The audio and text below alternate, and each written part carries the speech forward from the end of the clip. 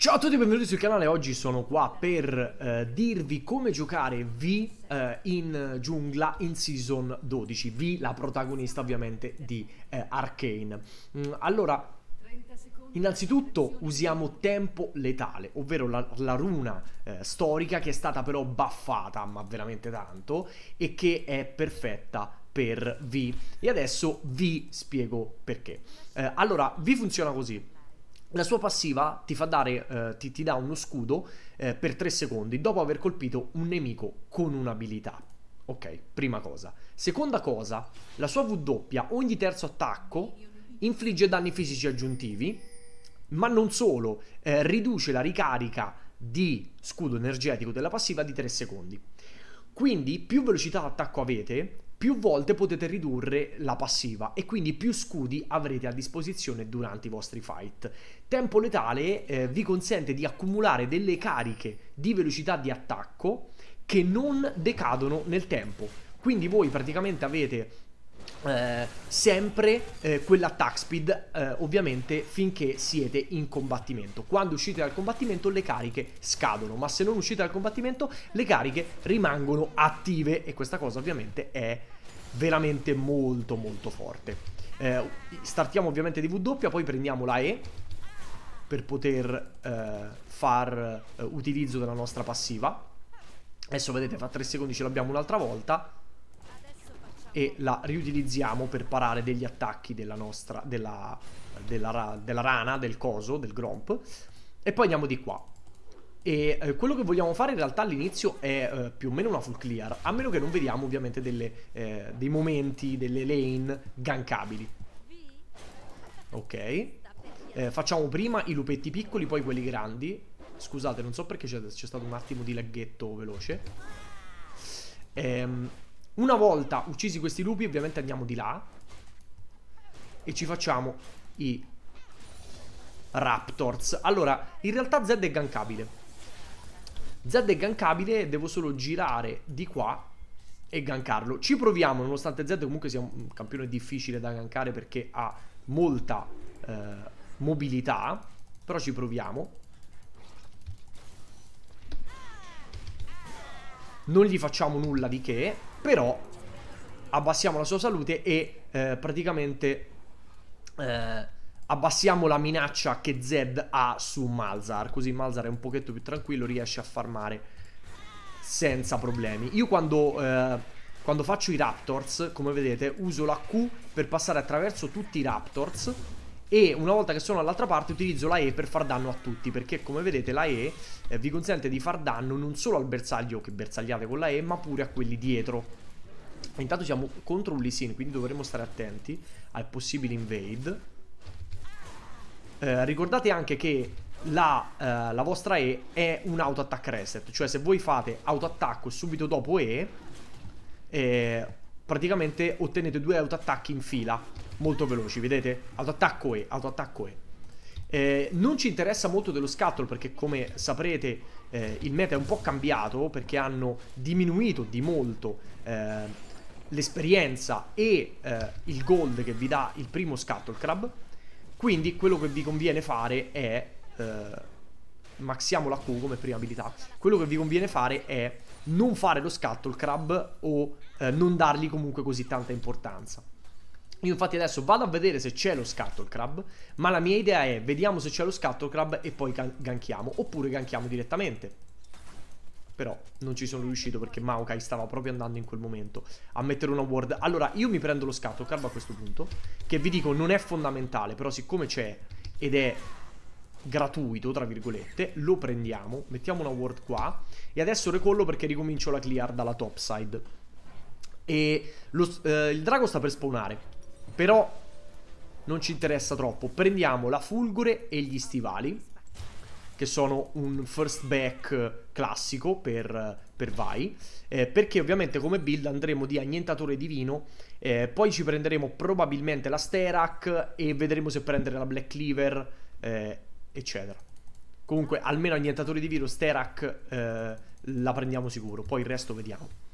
Allora, qua c'è Camille, che però ovviamente viene pushata da Jace, perché Jace è un campione ranged. quindi non sarà facile gankarli loro. La cosa migliore sarebbe gankare bot in realtà. Vediamo se c'è ancora lo scatto il crab pure qua. Non dovrebbe, e infatti non c'è. Quindi a questo punto andiamo a prenderci i lupi e andiamo verso la bot side. Attenzione però, perché questi... Ok. Ingaggiamo con la nostra Q. Ecco, poi quando pulite la giungla state anche attenti alla passiva. Cioè, se avete la passiva sta per tornarvi, ci mancano pochi secondi perché la passiva ritorni, e avete un'abilità pronta, non usatela subito, aspettate che ritorni la passiva e poi utilizzate quell'abilità. Vedete, Q e poi becco il lamabecco più grande, se ci riesco ovviamente, così che gli altri li colpisco tutti con la parte di area ed effetto della E. Ho sbagliato. Ho sbagliato. Volevo fare flash Q e invece ho cappellato alla grande. Non l'ho mai sbagliata sta combo, stavolta invece mi è andata male. Allora, lui ha messo ovviamente un coso là. Vorrei tanto sapere se stanno facendo il drago, ma credo di no. Lì l'abbiamo visto che è nella nostra giungla, quindi a questo punto noi andiamo nella sua, in modo che sì, se lui ci ruba qualcosa, noi gli rubiamo qualcos'altro, così che lui non ha un vantaggio indefinito, ma cioè che si accumula in continuazione. Ma comunque c'è qualcosa con il mouse, raga. Ok. E non sappiamo però se ci sono ward, quindi questo potrebbe essere un problema. Lui ha preso il mio blu, immagino, anche se non ne sono sicuro. Io prendo il suo, così siamo pari. È sparita la bot lane, quindi potrebbe esserci Maokai qua, dicevo.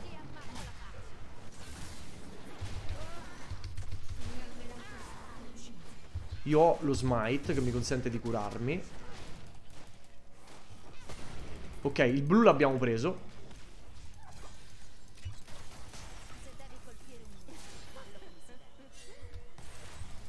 C'è una ward qua, quindi attenzione. Non possiamo fare il drago. Non possiamo fare il drago perché lì ha molta più salute di me, quindi recolliamo. Però intanto gli abbiamo preso il blue buff, che schifo non fa sicuramente. Ci prendiamo la gemma infuocata. Non capiranno nemmeno cosa li ha colpiti.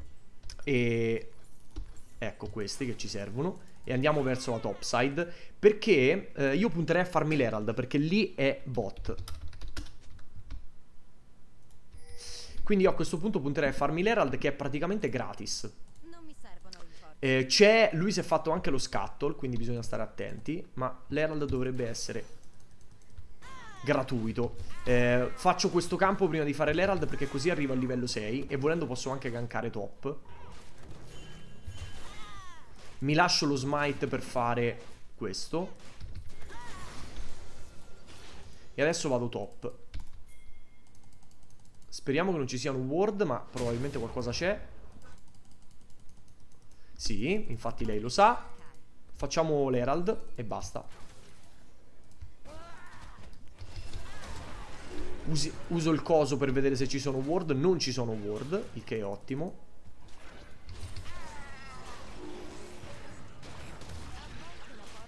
E Lee Sin è bot, come avevamo detto prima, no? Lee Sin sicuramente sarebbe andato bot. Oh.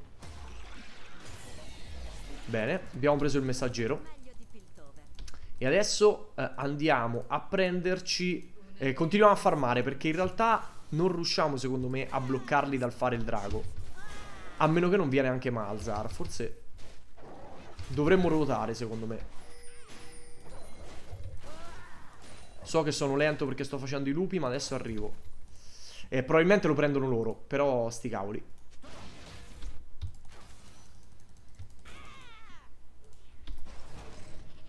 Vedo se riesco a metterci una ward e utilizzare la R, ma no. Ci prendiamo allora lo scuttle.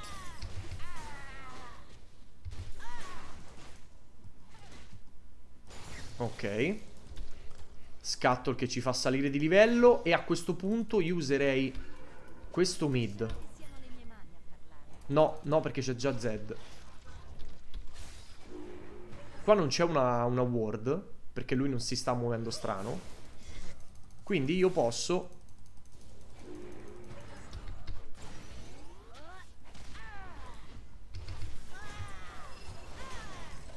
Forse riusciamo a beccarlo, eh. No. Non ci riusciamo. Pazienza. Però possiamo utilizzare questa. Io mi sono mangiato un autoattacco lì perché non avevamo visione. Lo utilizziamo perché così ci prendiamo del gold delle placche.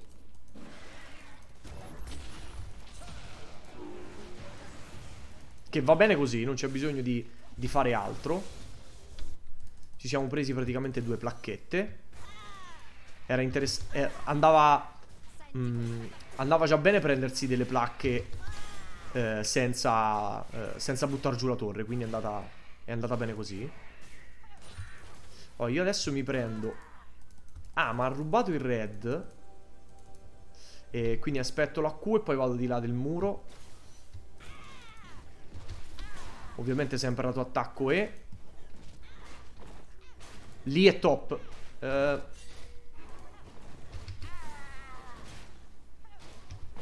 Ok. Non posso andare ad aiutare la bot lane, perché come vedete sono molto pushati. Quindi quello che posso fare è invadere Lee Sin. Questi me li prendo tutti perché sono tanti gold. E invado Lee Sin e vedo di rubargli qualche campo se riesco. E vedete, abbiamo visto lì top. Noi andiamo nella sua giungla a rubargli qualcosa, perché lui mi ha sicuramente rubato qualcosa dalla mia giungla. Qua che succede?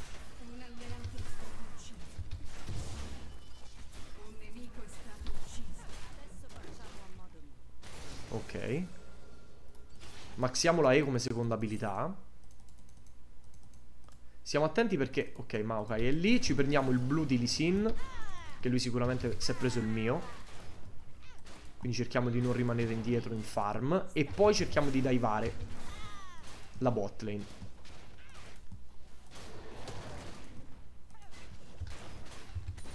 Ci prendiamo anche lo Scuttle Crab, visto che è free. Perché i secondi, cioè dopo il primo Scuttle Crab, tutti gli altri hanno il valore che hanno sempre avuto.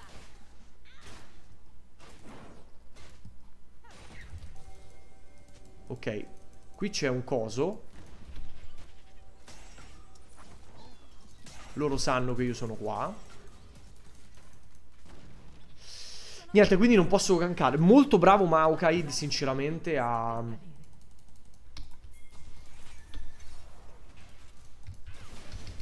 Eccolo.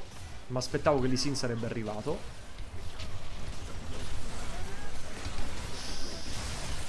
Ok, Lee Sin l'hanno preso. Però mi sa che c'è pure Camille. Camille t'ammazza, raga. Camille v'ammazza. Che state a fa?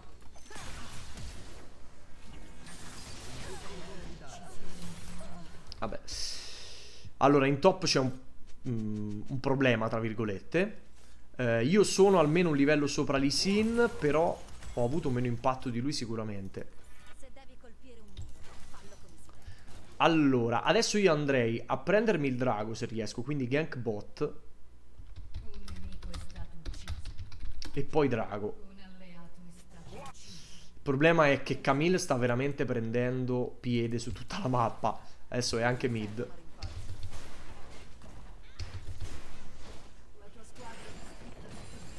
Qua io posso... No. No, volevo fermare il Jhin dal rompere la torre, ma ovviamente non fa in tempo. E io mi vado a prendere il red. E poi aspetto che mi torni la ulti. Lui ovviamente ha messo dei pupetti per la mappa. Questo è difficile. Sì, lo so, ma è difficile fermarli perché...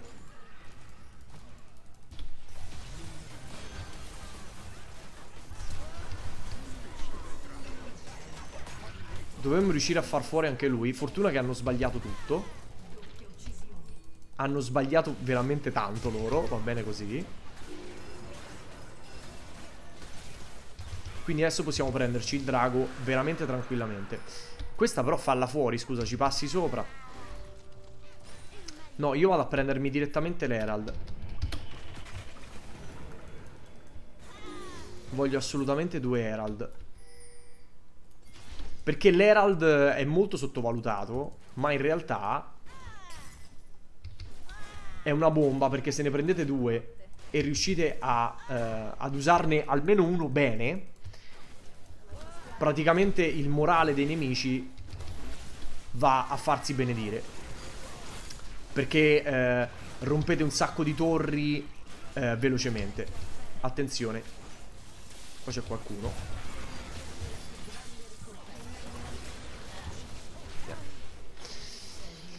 Niente, purtroppo niente. Loro hanno Camille che è veramente dappertutto. A questo punto ci prendiamo gli stivali. Probabilmente o le piastre, quasi quasi le piastre. E poi 1, 2 e 3. Non abbiamo preso 2 Herald come volevo, ma ci sta. E adesso ricomincio dalla top side verso la bot side a pulire. Mettete delle ward, perché se vi arrivano da dietro siete finiti. Anche perché c'è il camp tank, quindi è tutto invisibile. Quindi vanno messe delle pink nella nostra giungla.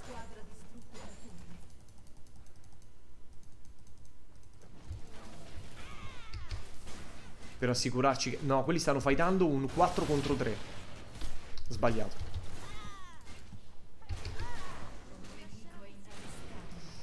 Camille purtroppo... Allora, forse riusciamo a farla fuori, ma è talmente tanto difficile che aspetto che arrivi sotto torre. Volevo essere un po' più aggressivo questa partita, ma non ce l'ho fatta. Ha 2 livelli su di me, quindi anzi devo stare attento che non mi... divi.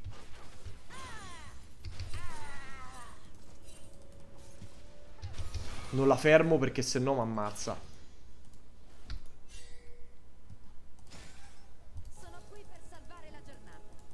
Allora io vorrei andare nella loro giungla.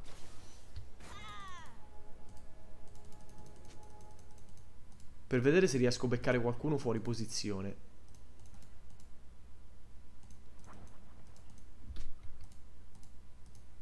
Piano? Chi ha bisogno di un piano? Sì, però deve andarci, se no vabbè, sti cazzi. Niente. Non riusciamo.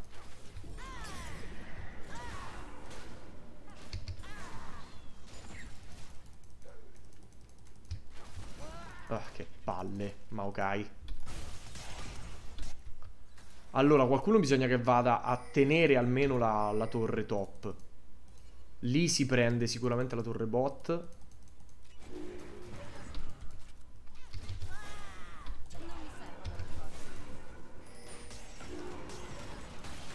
Purtroppo mi sa che è morto un'altra volta? No. Allora, molto forte anche Zed, quindi attenzione a Zed.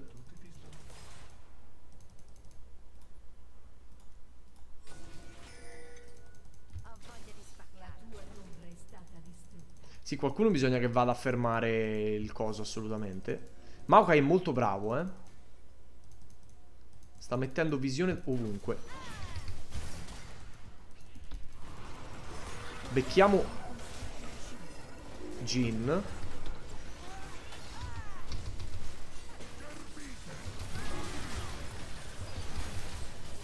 Ciao. Io sono morto, raga. Non so perché non mi hanno aiutato per niente. Per niente, ero da solo, non so perché. Lì sì, Jin moriva al 100%, però va bene. Alla fine è andata bene come fight. Ci prendiamo il flagello, il piccone e anche quest'altro. Adesso quello che dobbiamo puntare è il secondo drago, perché sta spawnando fra 20 secondi. Brava Miss Fortune che si è presa le kill, e pure quell'altro. No, no, no, no.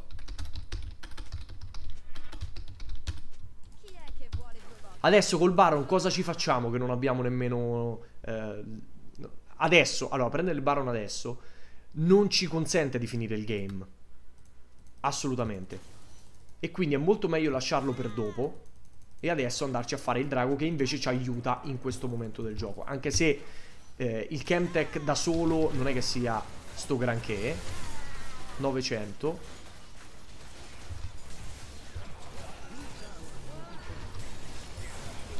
Andiamo a prendere Camille con la R.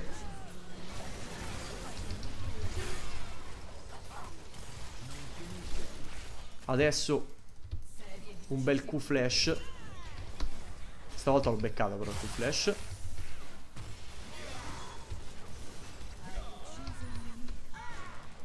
Ok. Bene così.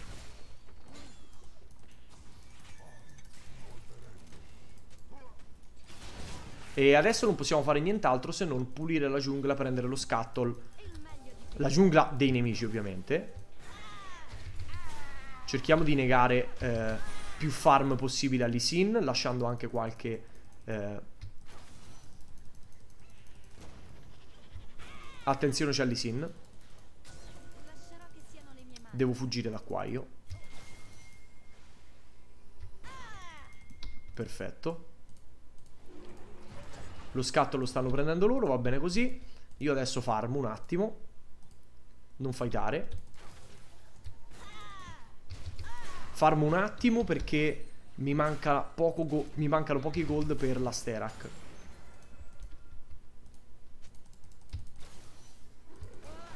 Prendiamo i lupi.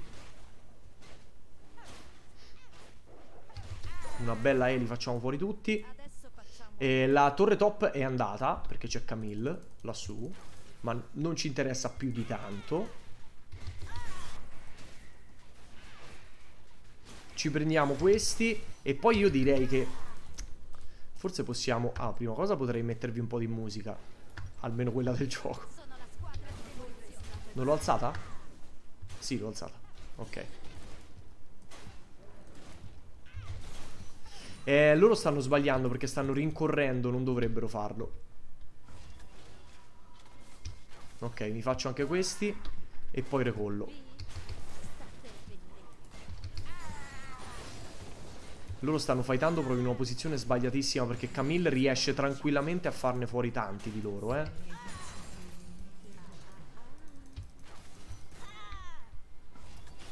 E maxata, adesso andiamo a prendere la Sterak. Forse anche la mannaia oscura? Vediamo, sicuramente questo lo prendiamo. Che sia mannaia oscura o che sia qualsiasi altro item difensivo. Loro stanno combattendo un... Oh cazzo, se posso. Adesso sono tutti morti. Oh, invece Camille? Pensavo che Camille non sarebbero riuscito ad ammazzarla, invece...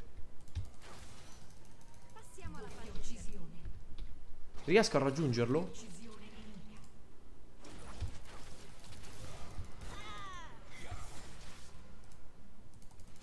Riuscirei, ma non lo faccio.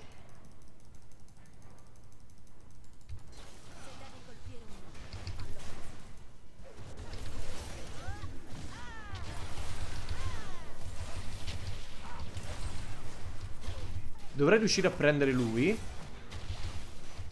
Oh! E non muori più.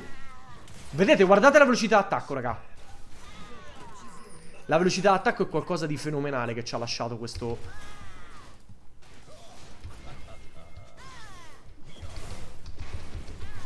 non ce la faccio adesso però.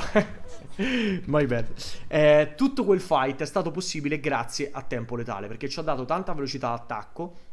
Con la velocità d'attacco abbiamo ottenuto tanti scudi e quindi siamo riusciti a fare un 2 contro 1, vabbè, contro Lee Sin e Jin, che non è che siano i più fidati della squadra, però comunque è andato bene, direi. Loro, lei sicura, lui sicura, lui pure sicuramente ci avrà...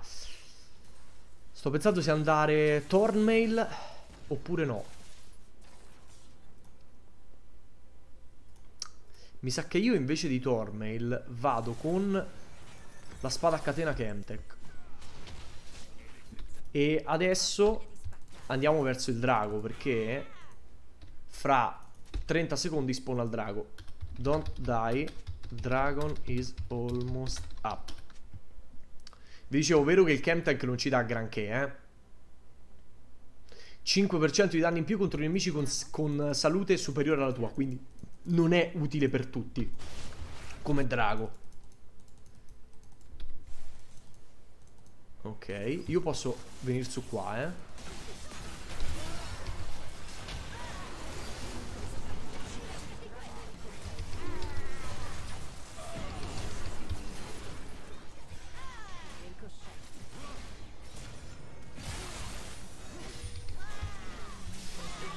Ok. Doppia uccisione, facciamo il drago. Madonna raga, quanto è forte vai con questa runa. Forse un po' troppo, ecco. Un'altra considerazione da fare è che questa runa probabilmente verrà nerfata, perché non è solo forte con vai, ma è forte con tanti campioni, tipo anche Jax, Tryndamere. Ce ne sono veramente tanti che con questa runa vanno alla grande. Quindi secondo me un piccolo nerf ci sarà. Autoattacco E anche sulla torre, perché anche la torre prende il danno della E.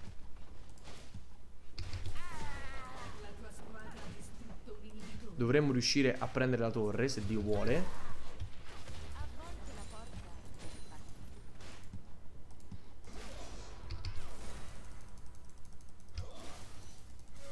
Via, perché c'è Maokai che mi sta inseguendo.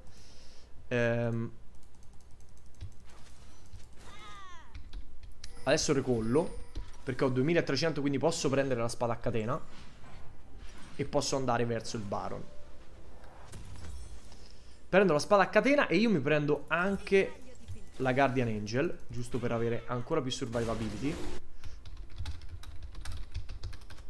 Questi stanno facendo il Baron senza di me.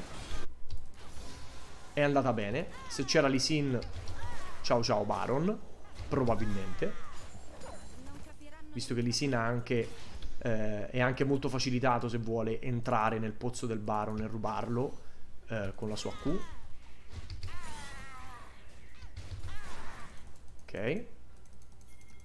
Lei si prende il red, mi pare giusto. Io mi prendo lo scuttle se riesco.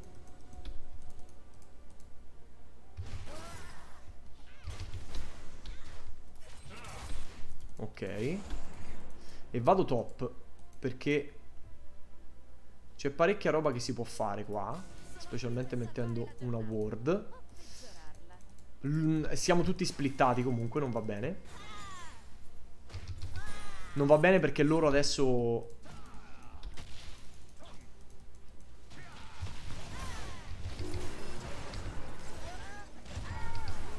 Ok.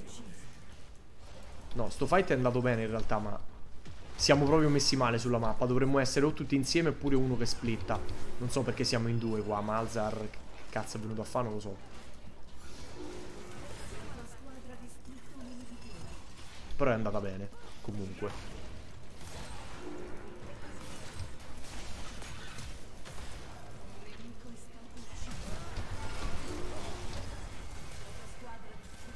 Ok, dovremmo riuscire a finire qua,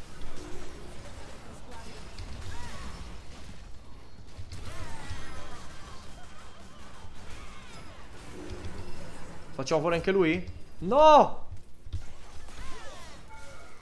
Non lo facciamo fuori. Vabbè, però, raga, il game è finito qua. Questo è una prima guida per Vai. Poi farò ovviamente anche la super guida. Fatemi sapere cosa ne pensate. Secondo me è un campione molto molto forte, specialmente con il nuovo Lethal Tempo. Alla prossima. Bella, raga.